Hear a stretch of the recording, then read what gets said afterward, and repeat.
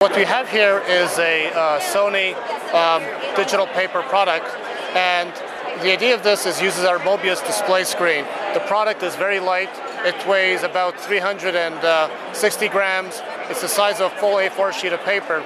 And think of this as a virtual printer, where if you're in an environment where you have a lot of documents that you want to carry with you, rather than carrying the paper, you would actually download your documents to this type of device. What's great about the product is that it has two touch capabilities. On the front side, it's got a capacitive touch, so I can turn the pages using a natural way that I would any book. And in addition to that, it has a digitizer on behind the screen.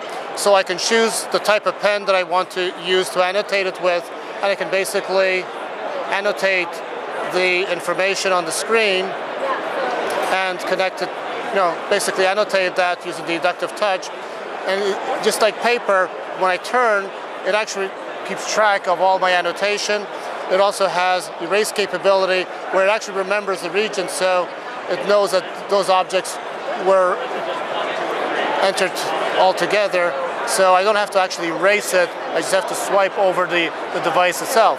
So it's basically it's the reading capability, it's light, and the inductive touch. It's a very fine, detailed stylus that makes this a very different product.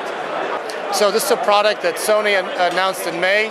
They trialed it in 3 universities in Japan in Q4, and they actually sold out their first production run in December of last year.